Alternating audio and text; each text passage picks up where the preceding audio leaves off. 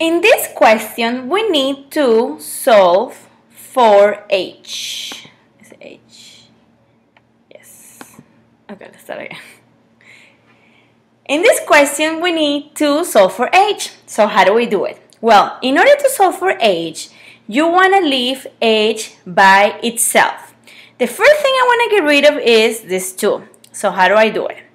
Alright, anytime you have like a fraction, or as you can see here, my equation is nonlinear, I'm going to multiply everything right now by 2, because look what's going to happen. I'm going to do the left and the right side.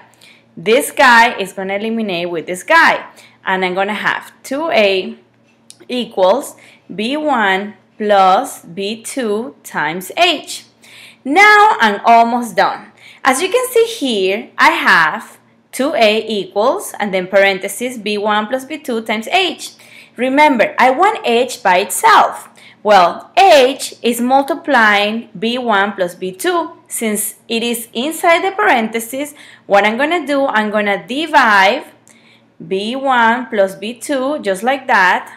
Just like a factor, b1 plus b2, and look what's going to happen. This is going to eliminate with this. Finally, my answer is going to be h equals 2a over b1 plus b2.